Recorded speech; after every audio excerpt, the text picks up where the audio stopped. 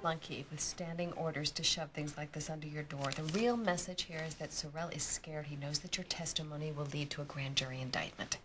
Look, if they can shove a note under my door, they can do a lot worse. Asking someone to deliver a threat is different than asking them to commit murder. Look, I'm not backing out. I know that this is my only chance. I want this to be over. All right, as soon as the judge approves the plea bargain, we will put in an application for bail. You should be out by Christmas. Thanks. Thanks for coming by. It'll be okay.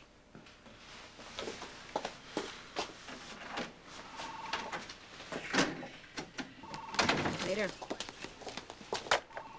No, I haven't heard from the judge. Well, when you do, will you tell him, please, that my client is locked in interrogation with police swarming everywhere and he just got a threat on his life? Hello, Miss Davis. Mr. Sorel? How's Mr. Smith? I assume you're coming from seeing him.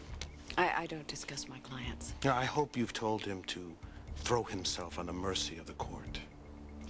I'm late for a meeting, Mr. You know, I was thinking you should drop that case, the Xander case. If he won't confess, it's not worth your time. You could make a lot more money doing other things.